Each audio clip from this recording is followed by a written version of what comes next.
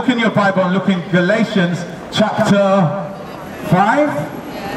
And you will see the fruits of God's Spirit. I'm not going to make myself arrested, but I wish that I arrested because I want them to give me that Bible to swear on. And the same Bible I will swear on, I will read to them. They're going to have to let me go. Let's go. Thank you for listening right now. You can stay around because the work of God is going to continue until I am spent. I am no longer able to stand, but I'm always able to stand because I love God so much. You know what I mean? If by the Spirit of God He would talk, He would talk. Now you didn't, fella? He would talk through me by the Spirit. I'm telling you the truth. You people are special. You're something special. Don't let anybody tell you that you're not special. Don't let anyone put you down. Don't be put down by anyone. Don't make your day miserable by somebody else's own miserableness. But be rejoicing. Rejoice in the fact that salvation is only around the corner. I don't want you to rejoice in religion because religion is man-made. I want you to rejoice in Jesus Christ because Jesus Christ is God-made. And it's the truth. That's why I always say this. I'm going to be with you, officers, yeah? Give me 1 second. I'm going to say this last thing before I talk to the officers there. The officers. I'm going to say this last thing. Look. It's gone out of my mind. Let me get it. Let me get it. Hiya. Why are you taking photographs of my baby? You know, there's one thing that I will say to you. Video footage. It's this. Why are you taking video footage of me? No one. Yeah, but I'm doing a documentary about free speech and stuff. I'm a YouTuber. No one who has come on earth has said this one thing. You're of interest to me because you're going to speak to him, and I've done a bunch of videos about Patrick. I am the way. So, but if I can ask, please don't show my baby on, because you know it's a baby. You know. You tell me if anyone has come on the earth saying that. Not one. So that means no one can say it except the one Jesus Christ, because He has the authority to say, but can I just ask, I am the way. What evidence are you gathering of me? Am I doing something wrong? I am the truth. You will receive the truth. But and the truth will what's wrong with me recording? And I am the life, and you will have the life, and that's God giving you His Holy Spirit. Because you guys, you work for the government, there is life, and I'm doing a documentary about free speech. So you guys obviously want to speak to him about something. That's why I'm recording. Speak to him because basically it's a fatality on this line about 3 or 4 weeks ago. Yeah. And the location's okay. Okay, here you go. Right. Thank you. Things good? Fine, soft. My colleague James. Yeah, I've got a complaint. Move over somewhere else because at the moment you made it online. So basically fatality here on about 4 or 5 weeks ago, and it may distract. How did the fatality take place? Tram was hit. Who? A tram hit someone and it's gone over there. Yeah, but how did it hit someone? I mean, what I'm trying to say is that where anybody, me being here, ain't gonna cause a fatality. No, it may distract pedestrians, so that's the only thing. Where, like crossing the road? Yeah. It may distract a pedestrian, a man speaking. So imagine that not a lot of people listen to me anyway, so they're not going to be distracted. But just imagine they want a crossing there, and the red man is saying, "Do not cross," basically, isn't it? If they ignore that warning, hey, Baba, they might get knocked over. True. The trams are built, and they didn't build the trams to think about pedestrians. They built the tram. Saying doesn't make sense. What I'd ask you to do is to go over to Piccadilly somewhere. Why? Instead, just purely because of the risk assessment. It's a busy junction. Although you might not think people might. No. I'm just saying to you why. I have been coming here and speaking here, and nothing has Why are you moving Hold on, sir. Yahweh. Because it's God's name? Yeah, no, what does it represent? What does it represent? No, I know that. What do you represent? I represent God. I tell you what. I'm not against you. No. Just a question. Yeah. Down here is got the information on how you come to the name. Because I know you said Yahweh. Yeah. Sorry, sir. You're okay, no problem. Just purely the location. And you haven't got an issue, but you've come in here with an issue. It's the location of where you're stored. Does it say no preaching? It doesn't know, but we have to do a risk assessment. You're next to the There's no risk here, love. Hold on.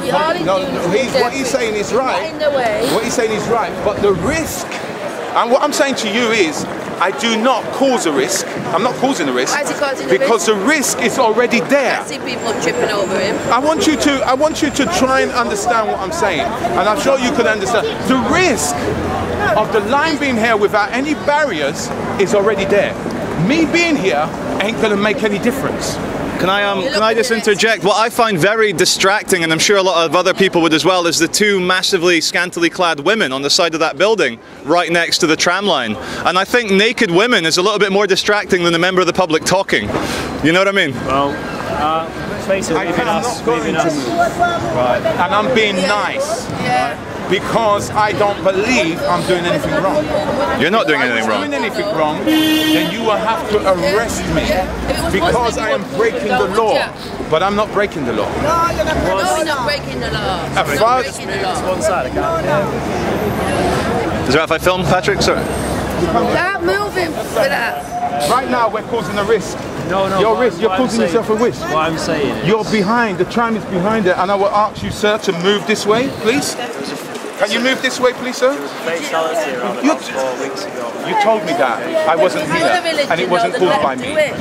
Who was it caused by? It was someone who wasn't paying attention. What I'm asking you, sir, please, I'm asking you, how was that fatality, what was it caused by? No, I know what I'm trying to say. Careful, guys. Yeah. What I'm trying to see, it's a good thing I moved you away, didn't it? See? Look, what I'm asking you, sir, is that there was a fatality by the tram.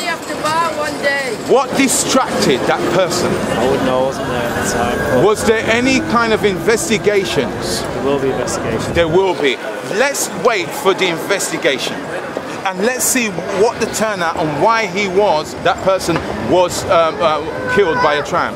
The tram moves here so slow. Last week we spoke to last week. Over there. Piccadilly Gardens. It wasn't there. It was someone else we spoke to. Piccadilly Gardens. What was that for? It was just the noise level. You could find where you were. There wasn't an issue. You know, but all we're saying here, people may be distracted. Are you filming them, Leo? No, don't touch that. Just film them.